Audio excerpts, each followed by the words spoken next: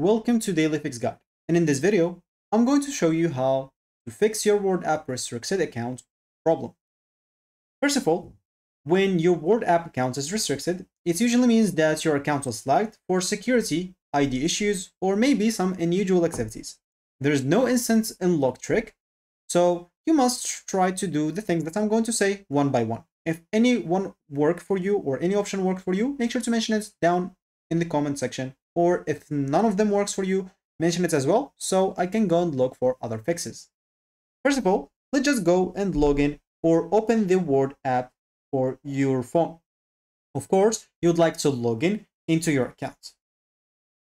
So as an example for me, let me just go and skip this.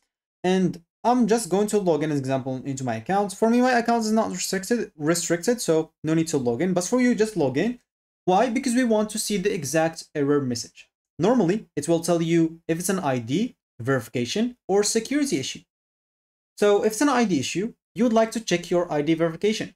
You can go and access your settings, then go to identity and verification, and make sure your ID is uploaded, clear, and matches your info. If rejected, you can try to re-upload a valid government ID or try another thing that it might work, like example, driver license or something like that.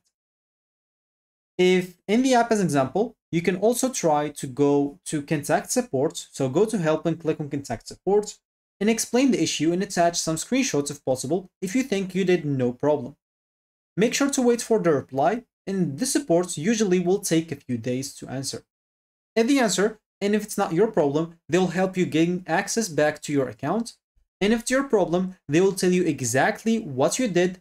Maybe as example, you didn't comply with the terms of use or something like that. And they'll tell you example what you violated or what you should fix before they remove the restriction from your account.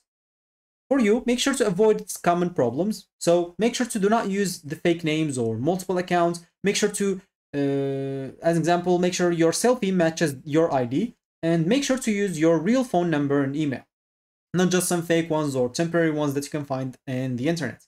So if your Word app account is restricted, you'd like to try or start by checking your ID verification, follow the in-app instructions and contact the support if needed.